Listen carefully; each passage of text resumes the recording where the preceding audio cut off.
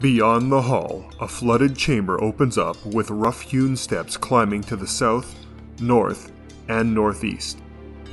The floor buckles above the waterline in the middle of the room, forming a small island. Corpses and doused torches float in the water around the island, atop which two men circle each other with their weapons bared. One of the men, a tall, unarmored brute with a great club and scarred face, towers above his opponent but is gravely wounded. The smaller figure is muscular and bare-chested. He clutches a bloody dagger in one hand and a torch in the other. He has no flesh covering his face.